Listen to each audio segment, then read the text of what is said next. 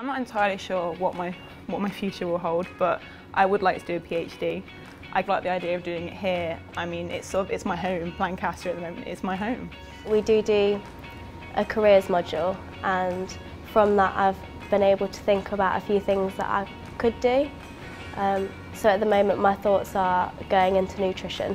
I'm going to do my third year that I would be doing here. I'm going to do it in America. It's a study abroad scheme through the uni. They do a lot of organic chemistry, which is what I'm interested in, so it's quite nice to go there and just do stuff I'm interested in. My plan is to search for as many chemistry careers as I can, because I ideally want to be in chemistry.